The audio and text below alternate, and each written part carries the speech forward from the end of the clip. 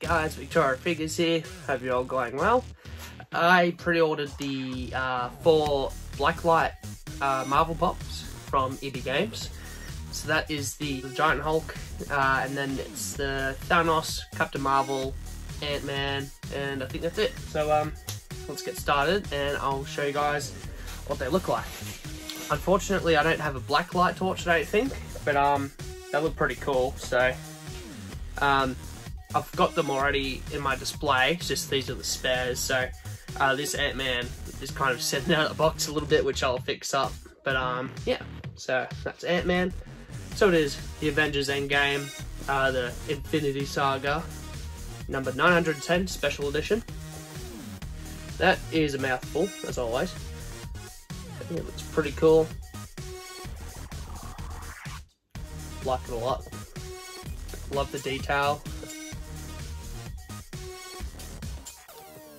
Pretty good stuff. Thought I'd grab these just in case if they were super popular, even though they're not like super special edition sort of thing. Still thought it was a good idea. So there's no trending value on the Funko app either, so probably once I re-review each and every pop, you'll see these prices one day for them. So, but at EB Games are like $22, so which isn't too bad. Here is the Thanos, number 909. Unfortunately, his sword broke, as you can see there. So it's hanging around in there somewhere. I saw it before, but yeah, so that's a bit of a pain. I'll have to probably glue that back on. Either way, it looks pretty cool.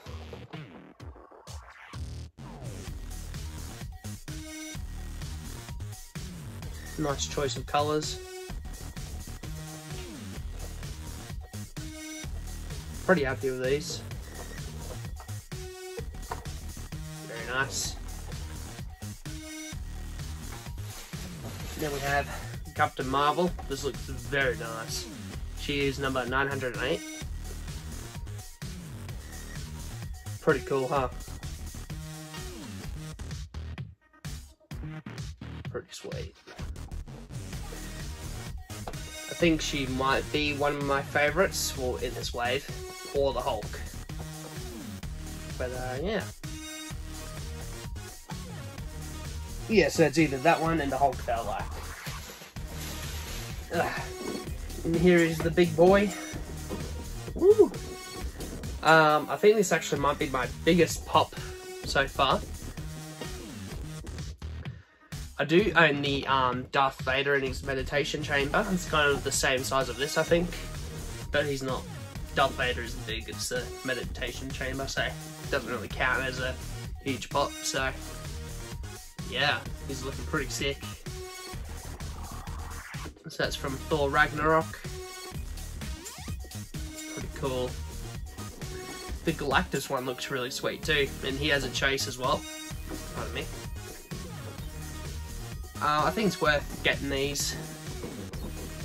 These black lights are just insane. Yeah, there is a cut along there, but what can you do? But yeah, so I'm really happy with these guys. They look awesome. Apart from like Thanos having his like sword broken, but that's an easy fix. So yeah, so I'll quickly show you guys these again just to make the video a little longer. So here's the Hulk from Ragnarok, looking neat, pretty big boy. Did they do the a normal version of Hulk like this, like the big version of him in Ragnarok? I hope they did. Can't really remember. But yeah, I've only got like 2 Ragnarok pops, which is like Thor and Surtur. I think that's how you say his name.